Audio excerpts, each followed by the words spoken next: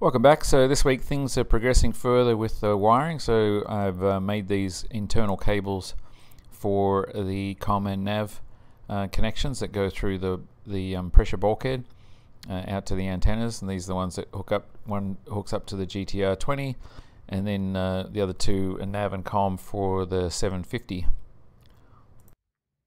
And the guys are continuing to move things along with these molds for the rudder skins. So this is they've done the heavy layers now on this one, and this is the right hand side inner skin, so that one's done, and then this is one for the left hand side, and that one just needs to have its heavy layers put on now. And meanwhile Jeff's got the nose hatch door put on, and the hinges there have actually been bonded into place there, so he's letting those cure. And here's that plug for the upper straight flanges. So this one got another round of primer and guide coat on there, so that's ready for the last round of sanding now.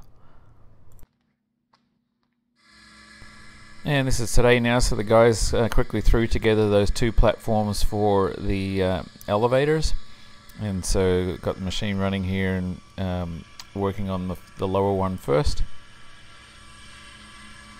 And meanwhile the guys are also creating the bracing for those molds that they've been working on. So this is the one that you saw earlier, so creating the bracing out of foam for that one.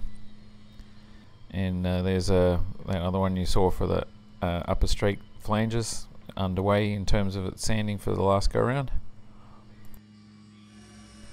So the lower skin got machined, as you see in the background there, and now it's time to go on to the upper one. So it didn't take long to do these. They're not that big really, and certainly not that complicated. But so that one there just needs to be cleaned up around the edges and get glassed.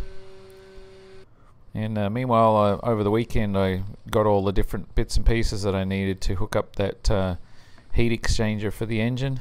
Haven't had a chance to do it yet because I've been working on more of the wiring.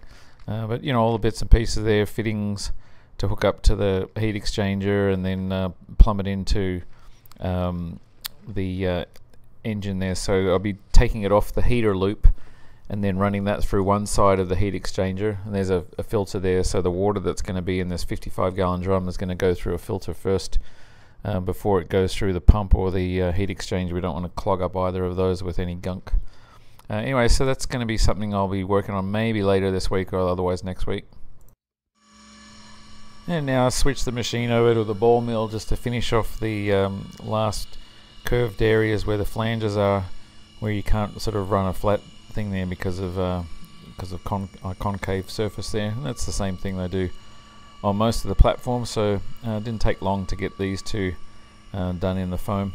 And there's a pile of foam on the floor, and so as always my responsibility to go and get that cleaned up and put in the bags. And here's the other one. Actually, sorry, no, this is a few minutes later. So that one's finished there, and it's just working on the other end. And there I've gone and cleaned up the foam, and that's basically the foam for these two. A little scrap there.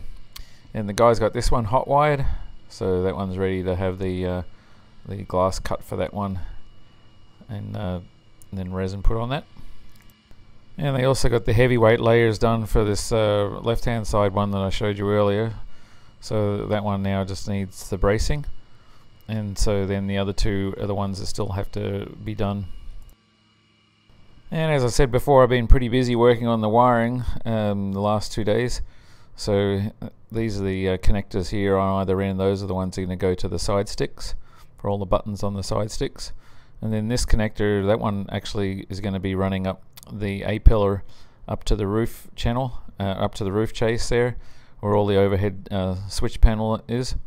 And so you can see I've been working on that and just started the wiring on that. So a lot of these wires are all sort of joined together because they're all common ground, or the ones for the LED lights that are inside those switches. So I've got those mostly sorted out, and so there's not too much more to do there apart from actually hook up the single feature to each of those switches. So that's coming along.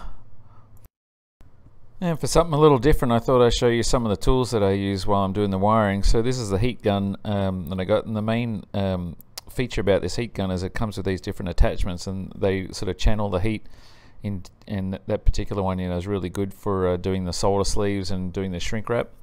as you've seen me do before in the previous videos.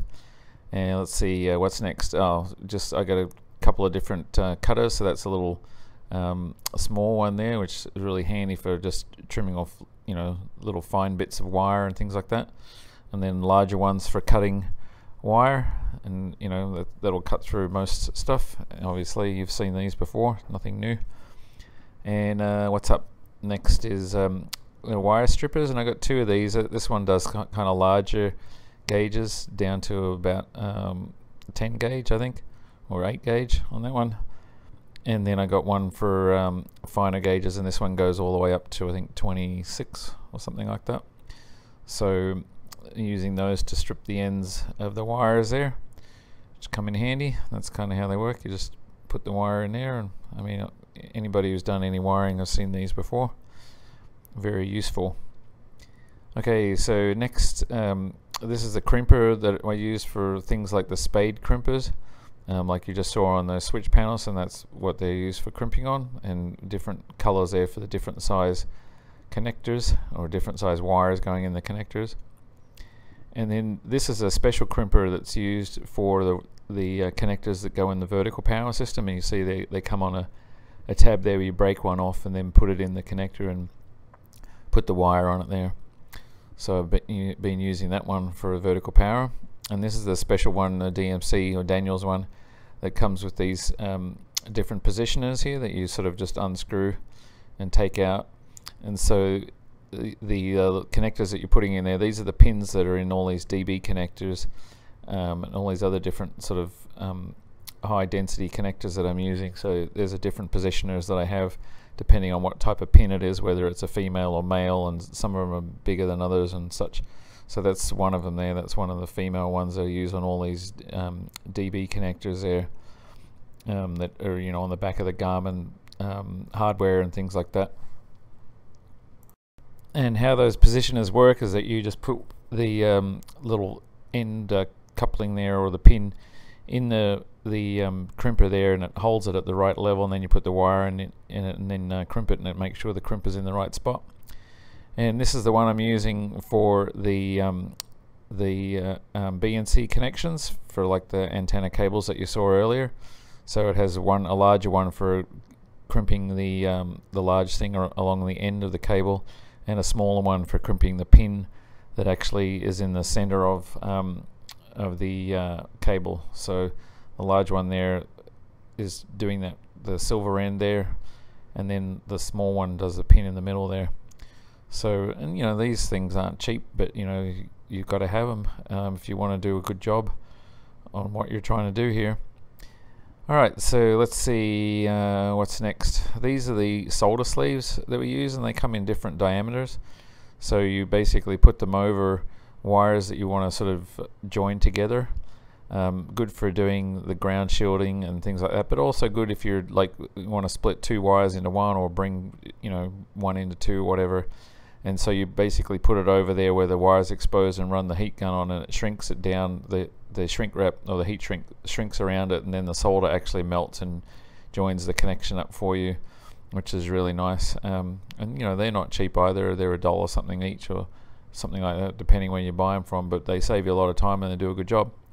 And lastly, the labeler here, Dymo labeler, with the heat shrink labeling in there. So you just basically type in what you want there, and then press the print button, and it prints out, and you cut those things up, put it on the wire, and use the heat gun to shrink them on there.